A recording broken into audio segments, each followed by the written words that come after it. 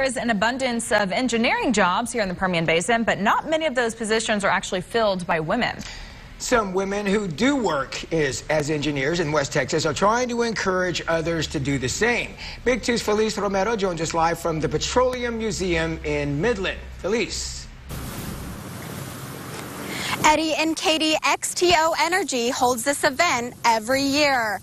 They want girls to know there's room for them in the field of engineering. A study by the Society of Women Engineers says only 13% of engineers in the United States are women, a statistic that doesn't surprise XTO Energy.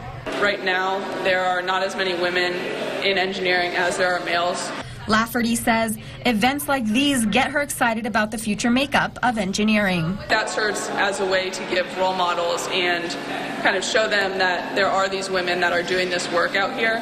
Midland native Katie Moore says she's enjoyed her work in the engineering field in the Permian Basin, but she says it's rare that she sees other women pursuing the same career.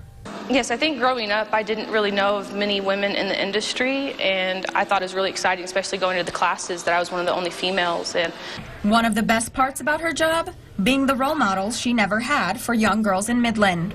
I think it's important to help out the community that you work in. A message that was heard loud and clear by Girls Thursday. I have been into science since I was really little, so it's great to be here.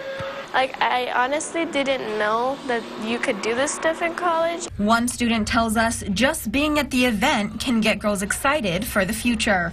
Other little girls can, from watching, they can see how a difference people can make on, especially women, on our future in oil. The students we spoke to today say they're excited to keep learning, and they look forward to working in the Permian Basin. Live in Midland, Feliz Romero, Big 2 News.